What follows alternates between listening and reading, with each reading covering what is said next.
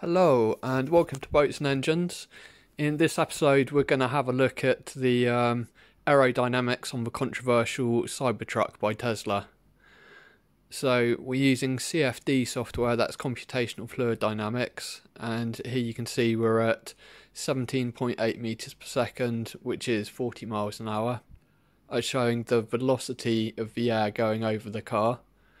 You can see so that's showing with tubes, again velocity, and one of the issues people have been talking about is the angle on the top of a car causing separation, ruining the aerodynamics, but you can see that's not happening.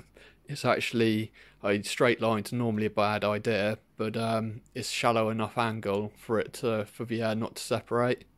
Another interesting feature, showing it on the pressure graph here, is on that blunt front of a car, there's kind of a vortex of high pressure and low velocity air, and that's acting as almost an artificial splitter, and we'll talk about that a bit more later, but it's obviously a very clever design actually. Again, still at 17.8 meters per second, 40 miles an hour, showing air velocity, now showing actual surface pressure on the car. So towards the red end of the spectrum, that's high pressure, blue end's low pressure, and you can see it's all pretty even over most of the car, apart from on that front nose cone there is that high pressure area. But I think that's some clever design on the part of Tesla, creating that air vortex in front of the car. And interestingly, I think we'll go through it and increase speeds and see what happens to the coefficient of drag as speed goes up. Again, pressure, seeing that nice pressure wave on the bow. Right, now we're trying to actually generate a coefficient of drag figure. Bear in mind, I didn't actually get the model all the way down on the ground, and this is harsh software, so it's going to make it look like it's worse than it is. But you can see it's averaging out here at about 0.4 coefficient of drag, which for a pickup is pretty damn good. Most pickups, I think the F-150 is about 0.45. To put it in perspective, a brick's 1, the lower the number the better. Now we've jumped up to 26 meters per second, or 27, and that's 60 miles an hour. Just showing air velocity there. I was just repositioning the analysis plane, and you can see again the vortex in front of the car. A bit of high velocity at the window edge, but nothing severe. And again, the pressure wave on the front of the car. So yeah, I think it's pretty impressive. My software is harsh, so it's the results I'm getting, I'm sure it's better than this in real life. I have run other cars and they don't get near their claim figures, and so this is doing pretty well.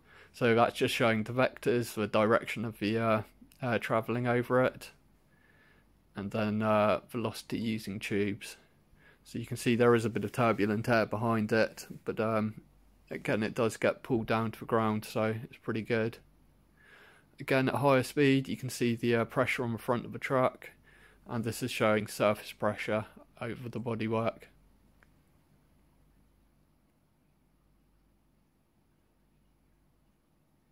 So now we've gone up to 39.34 meters per second, which is of course 88 miles an hour.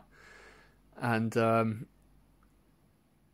you won't see it on this bit, but this car, you see how the velocity behind the car, how it's getting sucked down to the ground, and you've got that static bit of air in front of it, just there, that pressure wave.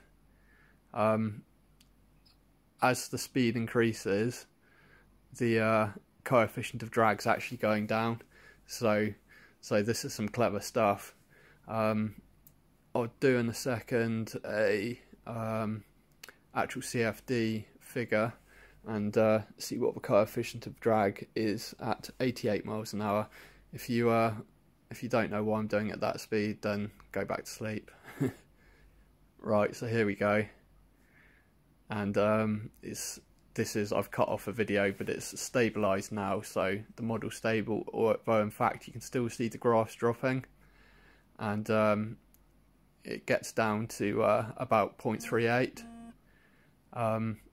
In reality, I suspect at high speeds this car is probably closer to 0.3, which is really impressive. Anything below 0.3 is like ridiculously good. An average car is going to be 0.35, a typical pickup's about 0.45, Lamborghini Countach about 0.43 or 0.45.